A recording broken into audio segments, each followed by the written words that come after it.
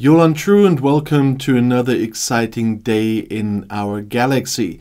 And welcome to another video where I literally took the bullet for you and spent a lot of money to show you a new piece in the game so that you can decide if it's worth the money for you or not.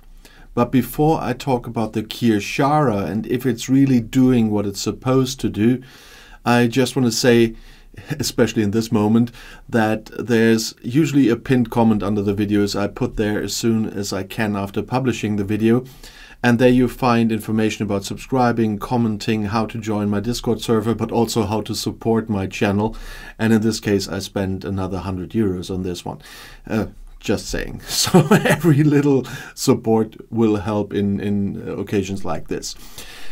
Nevertheless, let's talk about the Kir Shara. It's another artifact, it's an epic artifact, and it's one that indeed at the moment you can only buy. And they even put it twice in the shop, and I will tell you why in a moment. With the Kir Shara, they bring in something new into the game that wasn't there before. So we definitely can talk about the quality over quantity part again here, because it's another thing that will strain the service a bit, and that's why I put it on the thumbnail with is it worth it? Because the Kir Shara allows attacks on hostiles to be queued, and with upgrading it, then you can increase the number of attacks that you can queue. It's all very theoretical, but that was the reason why I bought it, so I can show you on a ship in a moment. At level 1, which I have, with buying you can get level 1, and then if you buy a second one, I think you can get to level 2 or 3, depending on how expensive level 3 will be. With level, you get another 80 shards with that. But that would be another 100 euros, and I didn't do that. I just did the one to show it to you. And in the end, at level 12, which is the max level for these artifacts, you can queue 24 attacks. In the announcement that came during the day before they put it in the store, they said it is to make your grinding easier, to make your waves easier. On the grinding, if there's no other players around, they might be right. But about the waves, I will talk in a second as well, because I tested it a lot last night. But first of all, I want to show you how it works. I sent one of my ships to Zindi space because I have to grind there at the moment anyway. And just look for the battleships I usually hunt. So the first one, it shows attack. And then we look for another one, and it says queue attack, and then a symbol appears next to the ship. Then we look for another one, we queue that too, and you see I have the numbers 2 of 3 there because I can queue 3 of those, and now it's full with what I have. And then my ship just flew to the first one I queued after it attacked the original one, and there it already goes to the second one, and after this attack it will go to the third one that was marked here. As you can see, it does it on its own, and of course in between you could queue more, but that sometimes already made issues for me yesterday if I did add more hostiles while it was going for others. I picked this system here to show that it is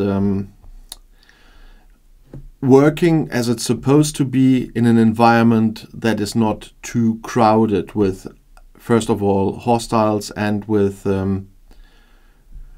other players. As you can see in this environment, it does what it's supposed to do. It goes to the next hostile, it will hopefully go to the other 2 then. And so when you upgrade it, which is at the moment, as I said, only possible with paying, then you can put more ships into those queues. And Today, at least, it's going to the ones in this order that I queued those. That was different last night, because when I tested it in the first place, it always changed direction. If another one on the queue was closer, it took the closest one, but deleted all the others from the queue. So that didn't happen so far yet. But the queue is full, so I cannot try with doing that, but we'll do this one now. And we'll see if he still does the right sorting, then they have worked, yeah, they must have worked on it overnight, because yesterday it was a real catastrophe with doing that. But at the moment it looks much better than it did last night, because it changed course, and with changing course, because it targeted the closest one, and that was what they had in their announcement, that they said it will go the most logic way with the targets in your queue. And I guess they meant it will always take the closest first and then go to the next and so on. And that didn't work at all yesterday. Now at least it's attacking in the order that I queued them.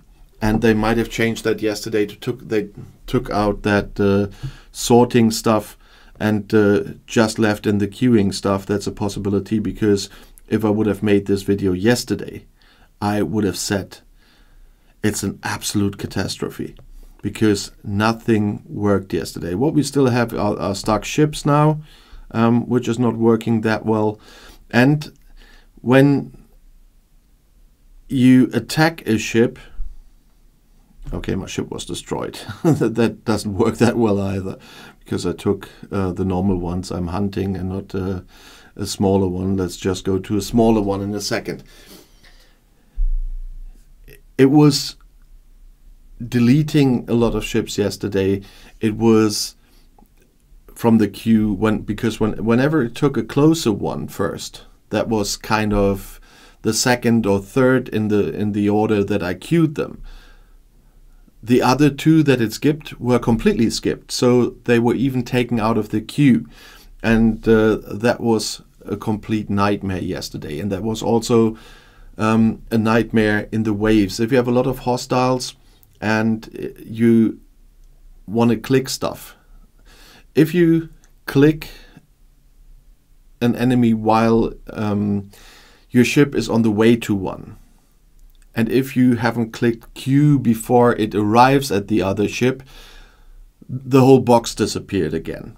And so my waves yesterday were much harder because of the Kir Shara than they've been before, because I had to click hostile several times. I had to wait longer to click the next hostile because the boxes disappeared and so on. And it was no fun. Today, when I'm filming this, it looks much better. At least, as I said, the sorting thing is good. There I queue the next one, and I queue the next one, and I queue the next one. And in my case, always 3, because it's the limit that I have at the moment. If I upgrade it once more, it's 4. If I upgrade once more, it's 5. And it will be 24 at level 12, as I said. And so it's hunting ships for me. When you have level 12, which is probably an expensive thing if it's even doable, because the things in the shop do have a limit. There's the Kir Shara Artifact Upgrade Launch Special. It says now Q tier 2 to 8.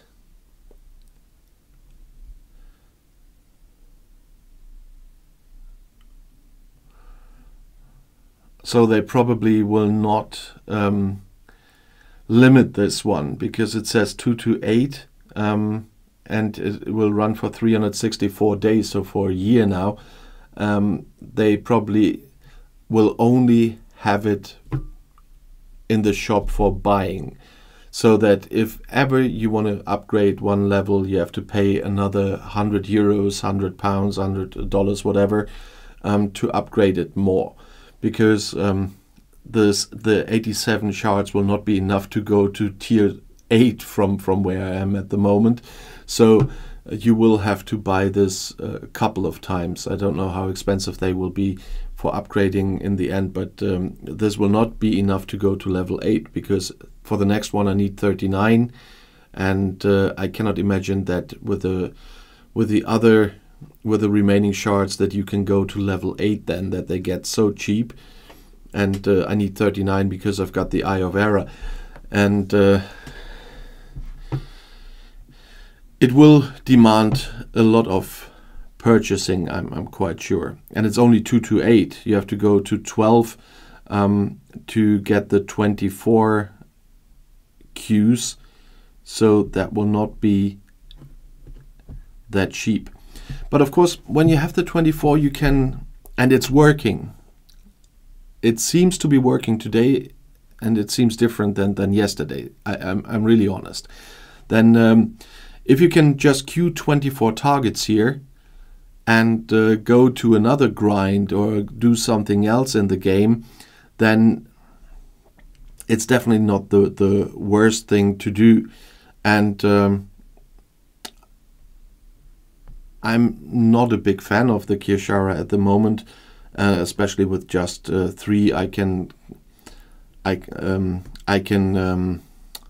what is the English word for that one? Just for the 3 I can queue. I didn't want to say, I want to say program or something. Then it's not as a big help as I would like it to be, because it's not saving me time. I still have to stay in the system and have to continue. But at least while my ship is flying, I can already search and don't have to take care if it's already attacking, or shouldn't be, and then just fill up the queue until my ship is destroyed or I reach the limit of hostiles I wanted to destroy. It's definitely more helpful at level 12, when you can really program the next 24 hostiles, then you can do something else in the game. It's not that helpful on level 1 or tier 1. And so it's a decision everybody will have to make themselves. As I said, as long as it's working like here in the Zindi grind, it's a good thing.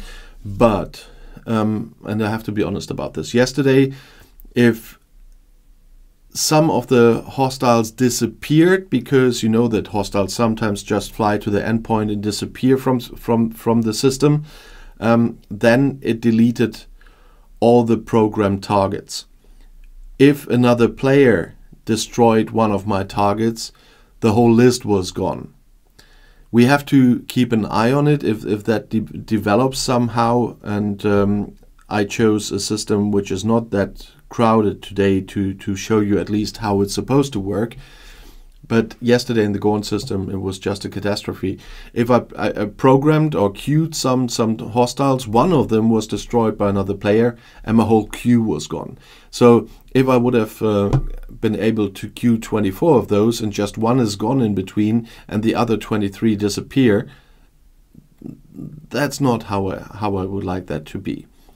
But I have to, as I always say, I want to give you the honest view on everything here. The way it's working at the moment under these conditions here in Zindi space, with a few hostiles that didn't disappear, although I destroyed them. That's an old bug coming back.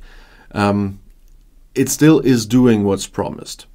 And you have to decide, or not completely, because I just queued him and it didn't work. That was something that I had yesterday as well.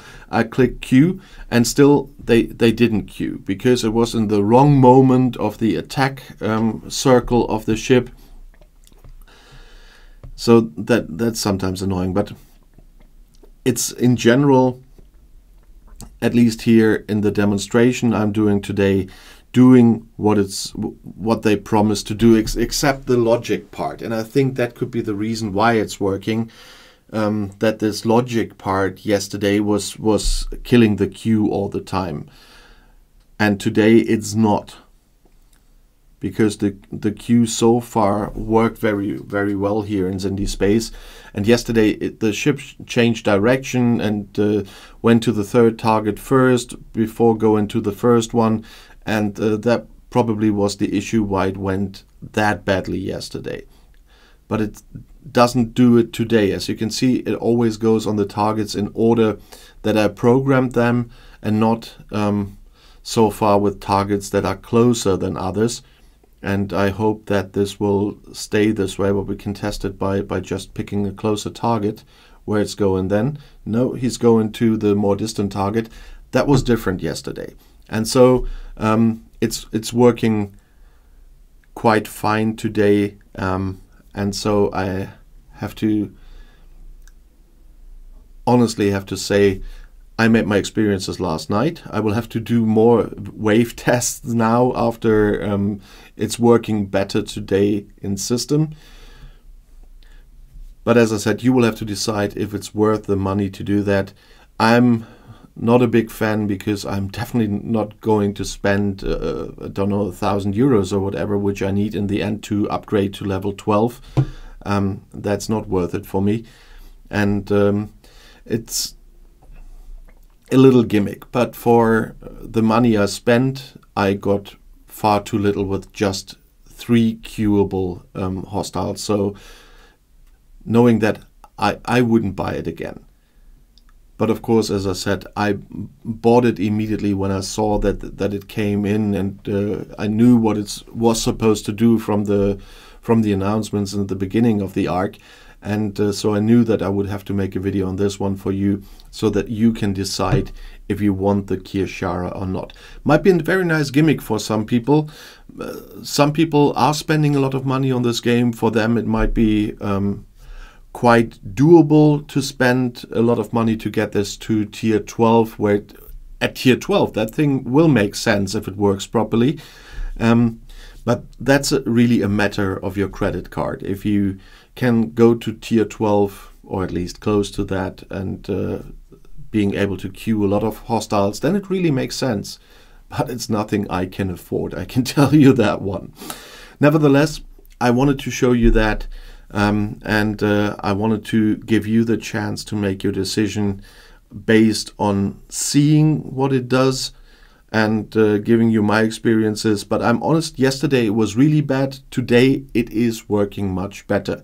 And so I have to be fair to tell you that it's working, at least today, it's working the way it's supposed to do it, except the logic part, which I'm quite happy about. It was a nice idea, but you need a lot of artificial intelligence power to really make that work properly. I'm quite sure about this. And not just a little programming. Because of the logic part yesterday, I lost a lot of cute hostiles. Nevertheless, I definitely would like to know your opinion about this, especially if one or the other has already bought it. And of course, from the others, after seeing what it does now live, what do you think? Are you looking to get it?